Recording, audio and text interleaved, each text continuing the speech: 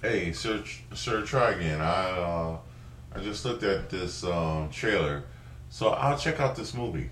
Thanks, and it looks interesting. And I'm looking for movies to just kind of chill. I only watch like tutorials, so and I'm trying to get into relaxing a little bit more. Just do nothing, you know. So anyway, I want to. So thanks again. I want to. I was recording this vlog and it stopped real quick. My drive filled up, so I'm going to do it again, but I'm going to get directly to the point because I was almost to. You know how every time I do a video, it's like 7 minutes before I get to the point, and then I approach the point on the ninth minute, and then I make the point in like 30 seconds, you know. But anyway, I'm going to get to the point today on this one. I'm tired. I'm going to get some rest. So the point is I want to say that God placed in government, allows government to be in power. And America is a country that says, God bless America. You know, we love God, you know, for the most part, you know. But anyway, that's not my point. My point, I will get directly to it, is that America needs, you know, in a great time of financial, I can't say it without prefacing it. Anyway, all right, I got to do it. Many, Pilate said to Jesus, don't you know I have the power to kill you? And Jesus said, no, you have no power unless my Father in heaven has given it to you. And so what that says is that God placed Pilate, into power. And there's other references to the Bible where, you know, Jesus has said, give what's due to Caesar, Caesar. Like, yes, this is just dessert. Pay your tributes to Caesars. Make your tithes, your taxes, your sacrifices. And what is due to God, give it to God. Okay? Don't take God's and try to give it to Caesar. Okay? That's not good. Yeah. But so my point is that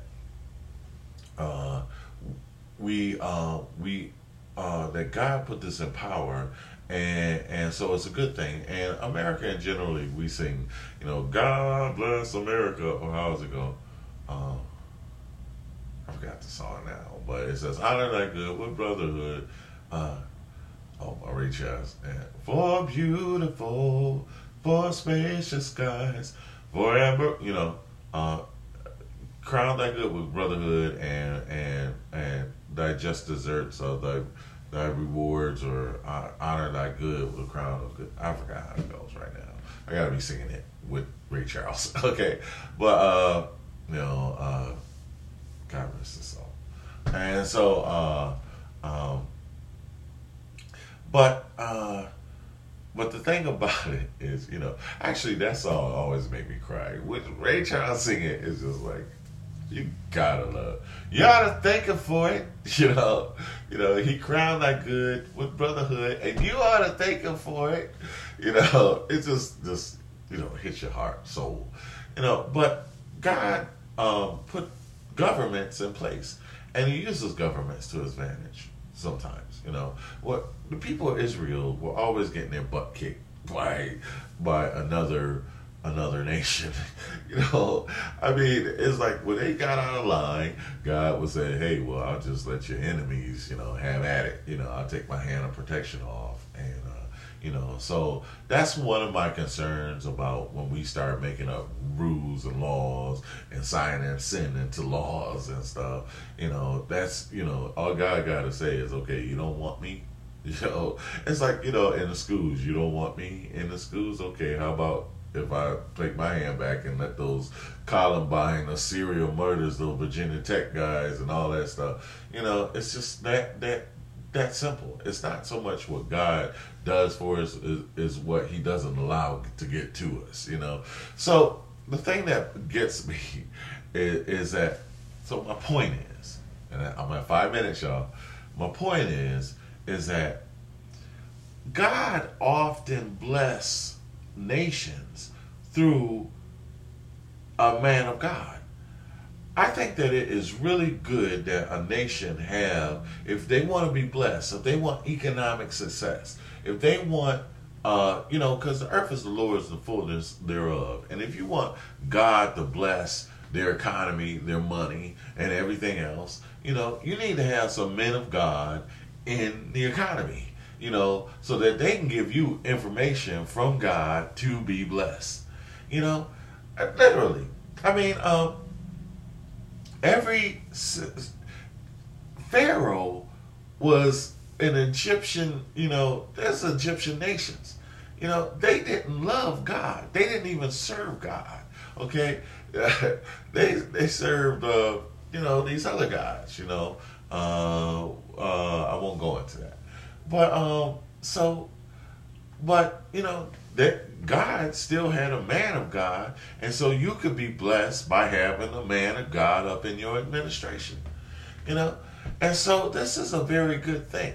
All right, Joseph got tossed in the well from his brothers. He got into jail. He got in Potiphar's wives. All this stuff, and all this stuff happened to him, and eventually he was in jail, and he eventually wound up blessing agriculturally. These people cared about the work that they did. They do it unto the Lord. They don't do it just to make a buck. Most politicians are in politicians just to make a buck. The doctors are there just to make a buck now. It used to be to help people. Okay? It used to be that doctors were there because they were concerned that people and life and stuff like that. But now it's like they need a Mercedes, they need a new ranch or something like that. So it's like the motivation. The motivation is just to do it right and to do it pleasing, So my point is, there's several instances in the Bible, Joseph being one, where, God blessed, there was a famine coming, and God told Joseph, tell your Pharaoh to store up the store because there's a famine coming. And then all the nations would have to come to you to get food because you would be the only one who stored up when the famine hits. The rain is going to dry up. I'm letting you know ahead of time. I'm about to dry up the rain. And so, the livestock, you start saving some water or what have you. It's like, okay, stockpile. Get yourself ready. And so this alternatively made them rich. It made them rich. It made all the nations say that. God has an economic system. And, God says, owe no man nothing but love. Don't owe nobody no money. That's economics. There's a lot of economics in here. It's in the Bible. Patton and wartime heroes, to beat people in war, they would use the Bible. So why not use the Bible for economics? Study it, break it out, and try to get something out of it. So my point is just to bring a couple of other instances. So here you had Joseph, and so he blessed them. And he blessed Pharaoh. And here you also had Daniel, who also blessed. I think it was Darius or Nebuchadnezzar. Nebuchadnezzar had a great nation until he got full of himself, but because Daniel advised him, and he, these are people that, they were about God. They weren't trying to cheat, because they figure in the back alley and in the back, God is still watching. God could still see them.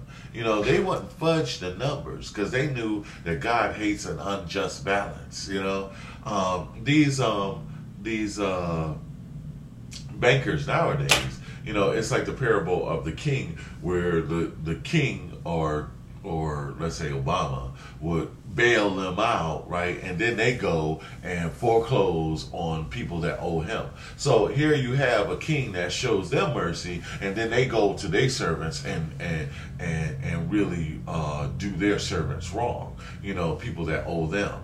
So then the king goes and throw the person that he had released in jail and penalize him for the way that he said, basically, I've forgiven you and you couldn't forgive them. It's Bible. Forgive us our trespasses as we forgive those who trespass against us. You know, how you going to bail people, the government going to bail you out, and then you going to say, oh, well, I want my money from you, I'm going to throw coils on you in return. You know? So, I mean, there's a lot of Bible principles that when you have people that, are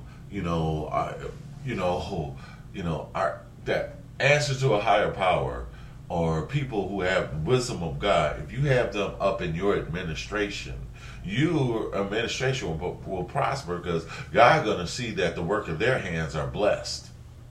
You know, so there's another instance of somebody else in the Bible, and if anybody else has one, Diamond Head is a real wonderful one. Anybody else have a suggestion of any other ones? I had one in my mind, I just can't think of it right now. Jacob, he blessed the other guy. He was I forgot his name, but he was blessed. You sign these people on, and they, blessings start to come. And I'm a living witness. There's I did a $20,000 sale. There was a Apple store here, and I did a $20,000 sale, and the Lord blessed me. I did the sale on my days off. So that nobody could even take credit. I mean, it came from the Lord. I said, Lord, you know what? It would be nice if I could sell all my computers I had in stock. The Lord will do exceedingly and above all that you could think of and ask for. I mean, I had sold this one lady, and I had just treated her so right that she came back and she wanted 10 more computers from her law agency that they were setting up. And so, not only did I have to sell my computers, but they had to ship computers in. Praise God, glory to God. I'm just telling you. I'm just saying, y'all. God bless you all. I love you all.